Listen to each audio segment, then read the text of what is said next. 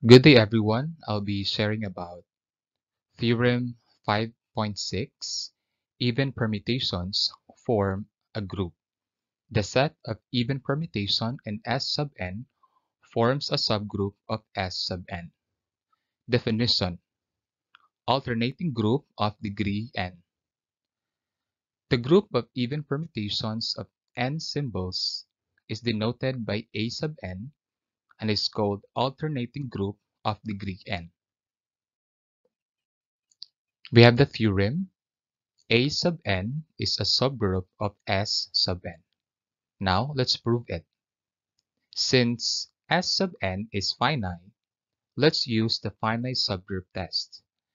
To check that A sub n is a subgroup, we need to prove that for arbitrary sigma and tau, that is in A sub n.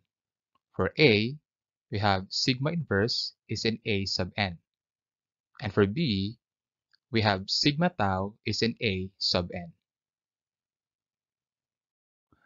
We have A. Sigma inverse is in A sub n. Note that if sigma is equal to alpha sub 1, alpha sub 2, alpha sub 3 until alpha sub 2k, then sigma inverse is equal to alpha sub 2k until alpha sub 3, alpha sub 2, alpha sub 1. This is the same number of transpositions. So sigma is even if and only if its inverse is even. Thus, the inverse of a product of even permutation, using the general formula for the inverse of a product, is the product of the same transpositions in reverse order. Hence, is even again.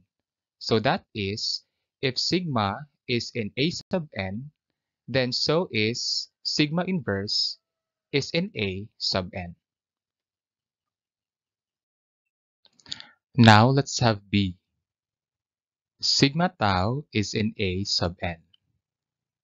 Let sigma is in A sub n and tau is in A sub n.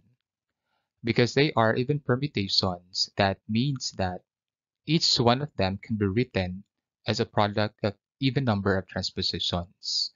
So we have sigma is equal to alpha sub 1, alpha sub 2, alpha sub 3 until alpha sub 2k, and tau is equal to beta sub 1, beta sub 2, beta sub 3 until beta sub 2l. If we compose sigma and tau together, we have alpha sub 1, alpha sub 2, alpha sub 3 until alpha sub 2k, beta sub 1, beta sub 2, beta sub 3 until beta sub 2l. Notice that the total is equal to 2 times the quantity of k plus l, and 2 is even. Thus, sigma tau is in A sub n.